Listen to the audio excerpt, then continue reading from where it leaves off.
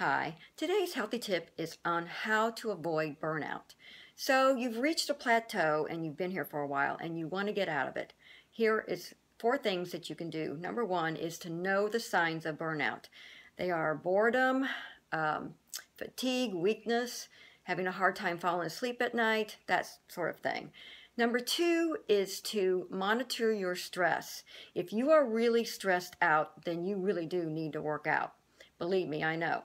Number 3 is to work to exercise progressively, gradually. So in other words, progress your exercise gradually and don't just go gung-ho, because then you're going to be so sore the next day and you won't want to do it.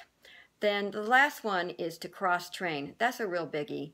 Not only will it help you to break through that plateau, because it mixes everything up, but it also will prevent injury and also boredom. That's my healthy tip for the day. My name is Lori Kaufman, and I can be reached at 314-517-1565.